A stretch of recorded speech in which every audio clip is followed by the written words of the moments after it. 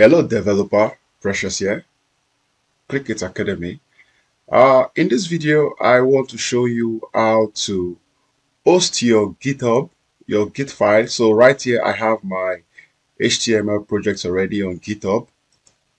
But like I said, we want it to be accessible, by people when they visit a link.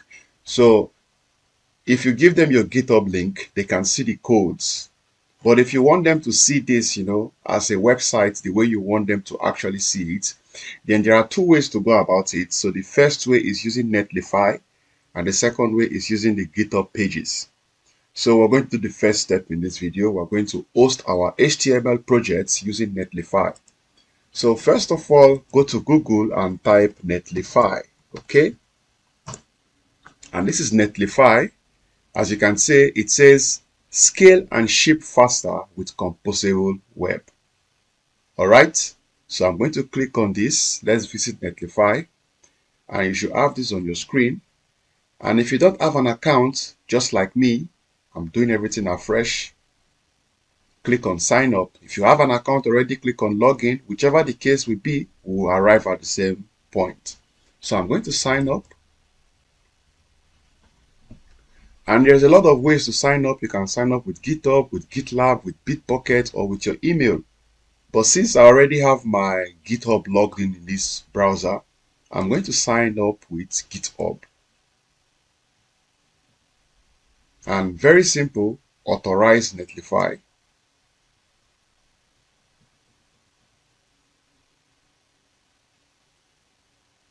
Okay, so seems like there's a problem. Our Netlify system is having problem logging me in. I don't know what this means. But you know what? Let me just sign up. Let me sign up with my email address. So I'll click on sign up. I'll click on sign up with email. And I'm going to type out my email.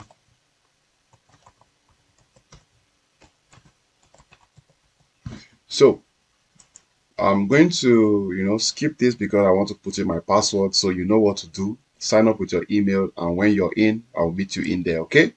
So let's do this. I'll be waiting for you. On second thought, since the password is going to be hidden, I'm going to do it with you. So I'm typing in my password. You can't see it, but I'm typing something in. Oh, sorry, gmail.com. Wow, precious. So I have to retype my password to be sure I got it correctly. Okay, so I'm going to click on sign up. Wow, it says an account already exists. So that means it was able to connect. Okay, so let me check my email address. I should have an email. Okay. So there's a problem with Netlify, but let's see what happened. Oh, okay, it's working. So I need to verify. So I just got the email from Netlify. So you should get it too. I'm going to verify my accounts. And I think I should be logged in, right? Wow. This is crazy, right? I'm not going to edit this out, okay? Let's do it together. So verify my identity. Seriously. Continue on this device. Why is it so difficult?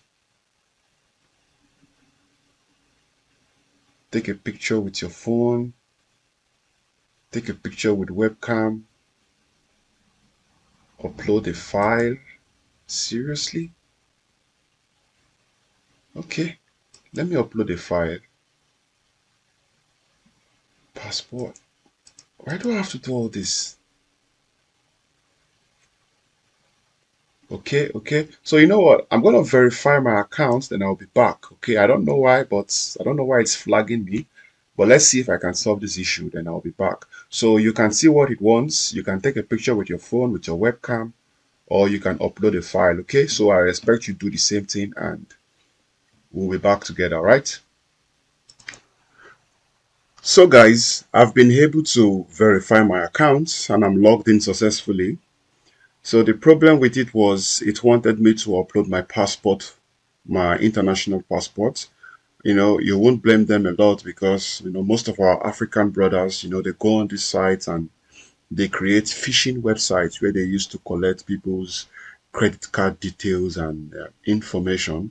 And so they have to, try to raise the security level to understand and know why you're on their website and what you intend to do with it. So now that we are past that stage, if you successfully created your Netlify account, then you would have a page like this. The next thing for you to do is just to click on import from Git. So under sites, click on import from Git. So I'll do that now. Then the next step is to click on deploy with GitHub. Remember, we have our website on GitHub. Sorry, our files on GitHub. So now I'm going to authorize Netlify to be able to access my GitHub, all the files on GitHub that I have. And now that we've done that, okay, what has happened? So naturally, Netlify is going to show us all the websites, like all the files I've uploaded on GitHub. It's going to show me all these files I have here, all these projects. So I have HTML projects. It's going to show it to me. So I don't know why that is not showing right now. There seems to be a lot of problem with what we're doing here today. But it's fine, it's fine. Problems are good. You understand, right? So I'm going to click on deploy again. So we are there. Okay, authorized. Fine. Then show me all my sites. Okay, so now it wants to install Netlify to access all the repositories. So I'll click on install. And yeah, as you can see, HTML projects, and it has been fetched by Netlify. So now you see I have HTML projects. So the next thing I will do now is to click on it, because this is the repository that I want to create a website for, remember.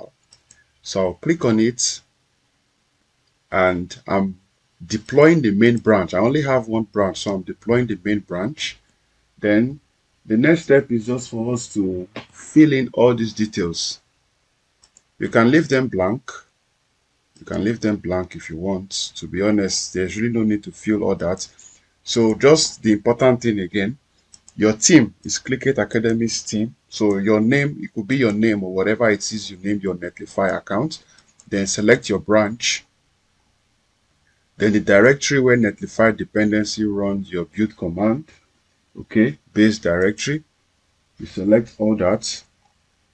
Then the next thing is just to click on deploy. Remember, I did not put in anything here because there's really no need for it. Then I would click on deploy HTML projects. So let's see if that is deploying now. And I think that is deployed successfully. Good. So it says deploy sources. Great work setting up incomparable. So that's the website name. Okay. So let's visit the site and see what we have there. So up here is the permalink. The permalink is a link that you will share. So let me right click and open. Let's see if we can see it. And you see it's working.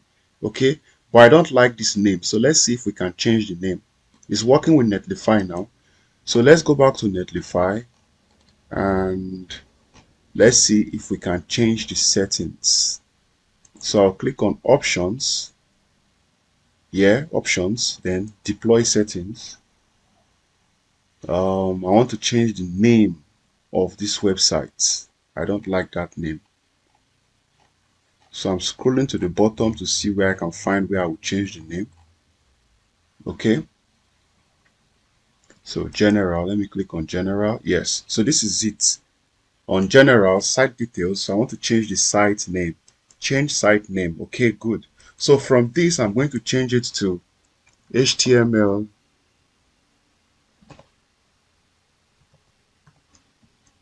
projects. Okay, /.